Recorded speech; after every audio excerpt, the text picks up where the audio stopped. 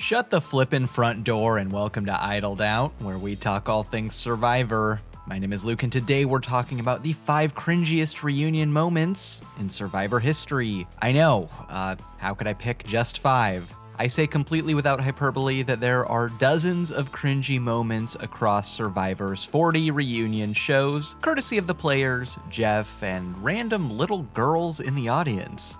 Oh, hey, Joey King.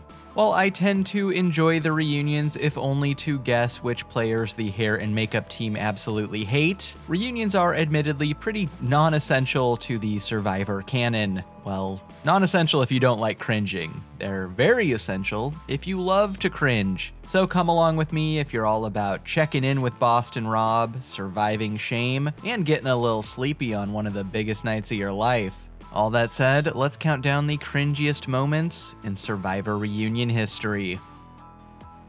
At number 5 is Kat's top-heavy monologue at the Survivor Blood vs. Water reunion. After talking to the major players of the season like Tyson, Monica, Tina, and Sierra, Jeff does his customary end-of-reunion hopping around to all the also-rans, giving some of the less relevant players the chance to get in a sentence or two and soak up those last few seconds of their 15 minutes of fame. So off we go to check in with your Coltons and your Cats. My favorite part of this segment is the big applause line when Jeff asks Vetus if he'd play again. Yes, we love disappointment. When he gets to Kat, he asks her if she and Hayden are still dating, and references her objectively hilarious line about how no one wants to date someone who doesn't make the merge. This is an obvious cue for Kat to say, yep, I love Hayden. He's a great guy. We're still dating even though I didn't make the merge. Haha. And then Jeff can move on and talk to Laura Boneham or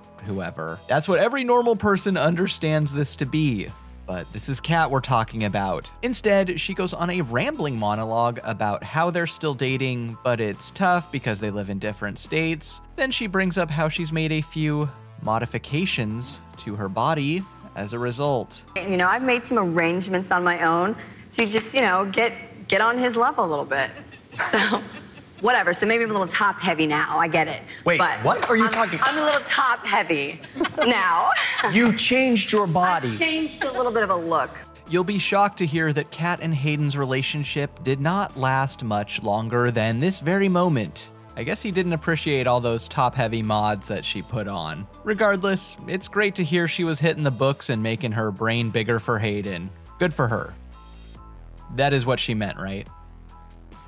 At number 4 is Rosie O'Donnell's sing-along that kicked off the reunion of Survivor Marquesas. For Survivor's first 4 seasons, Jeff Probst didn't host the reunion. He only picked that gig up in season 5, probably because no one else wanted to be responsible for actually giving Brian Heidik money. The Borneo, Australia, and Africa reunions were all helmed by a very uninterested Bryant Gumbel. Gumbel's a talented, Emmy Award-winning broadcaster when he cares, which he clearly did not care about Survivor, and I doubt he even watched the show. And Ethan Zorn, now millionaire. Yep, and don't forget to check in with Big Tim after the break. For better or worse, Rosie O'Donnell took over reunion duties for Survivor Marquesas, and so we went from someone lacking all enthusiasm about Survivor to someone who is way too enthusiastic about Survivor. From her tightly clutching poor Colby's abs to having all the non-Vesepia players eating mystery food for a new car, we could fill this entire video with Rosie moments. But it's the opening song that does it for me, a Marquesas-themed sing-along set to the tune of the Gilligan's Island theme song. There's John who grabbed the sea urchin. He really wasn't me. Then Cassie came to help him. She spotted a sympathy. You know, she went pee-pee. That is, wow.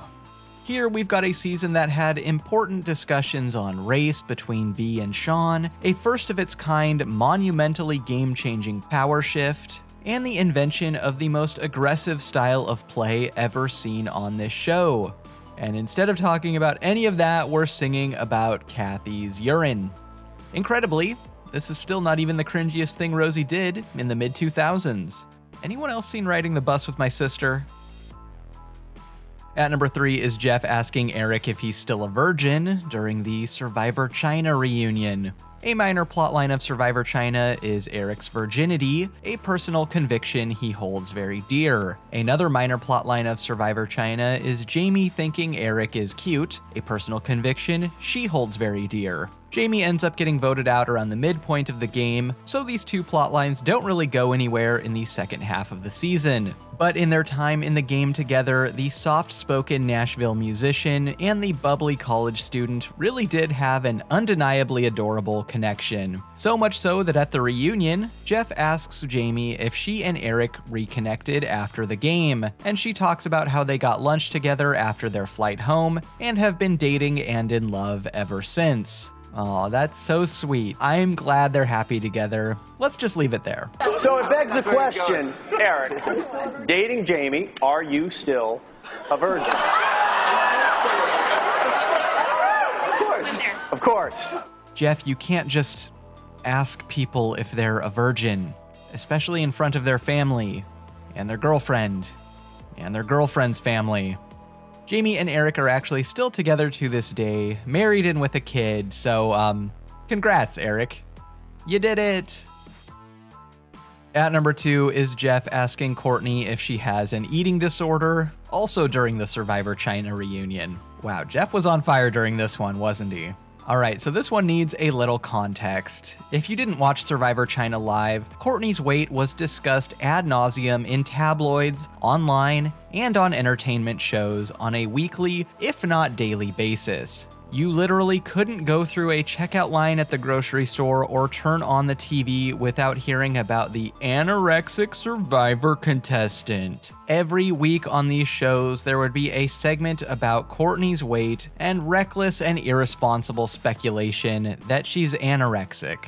As Courtney remained in the game week after week, if I'm recalling correctly, the conversation then morphed into a discussion on if it was responsible of Survivor to put a woman this thin on their show, probably because the sensationalism of just showing clips of a thin woman on a reality TV show had worn off. It was ridiculous. I mean, even real news outlets were reporting on Courtney's weight. To quote a 2009 ABC News article, Courtney Yates, the tough but emaciated New York waitress who has fought her way to stay on the reality TV show Survivor, has fans asking, will she die of malnutrition before the season finale? The article then goes on to quote some Survivor Sucks posters. Excellent reporting.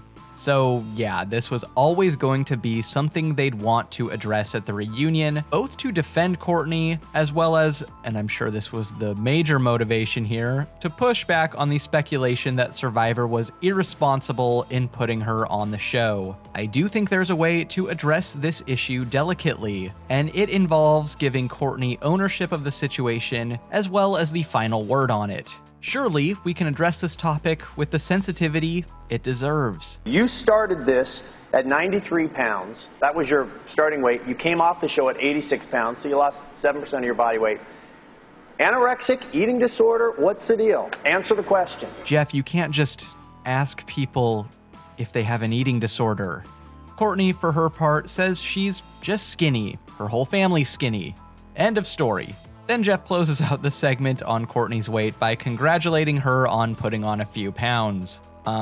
Any way to salvage this reunion?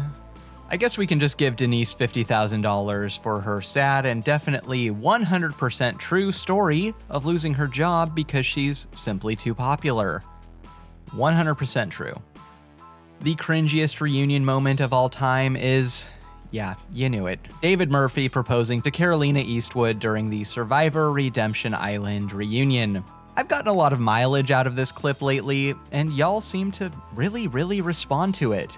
Like, it seems like you all really enjoy it when I drop it in the middle of a video with little to no warning. All the comments say so. So I thought, what better way to reward everyone than by talking about this moment at length.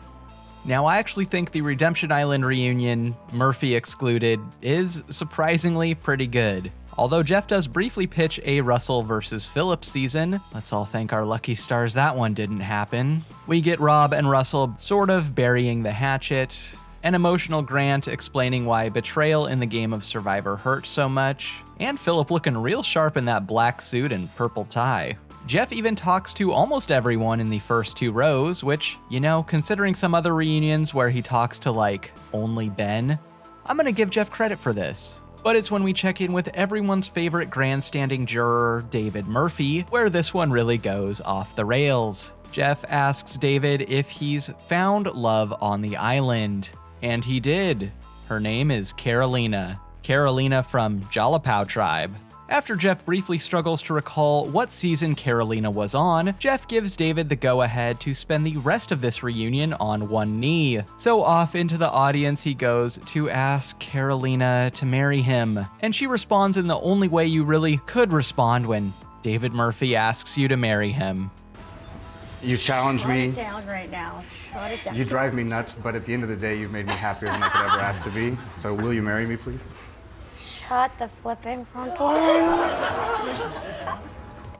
I'm sorry, I really am. From David's pleas, to the shut it down, to Carolina's obvious discomfort, it's like this was made in a factory to be as painfully cringe as possible. Even Amber, a woman who should be elated because she just added another $1 million to her family's bank account, looks like she'd rather be anywhere else. Same, TBH. I never thought I'd actually say this, but can we like hear from Philip again or something?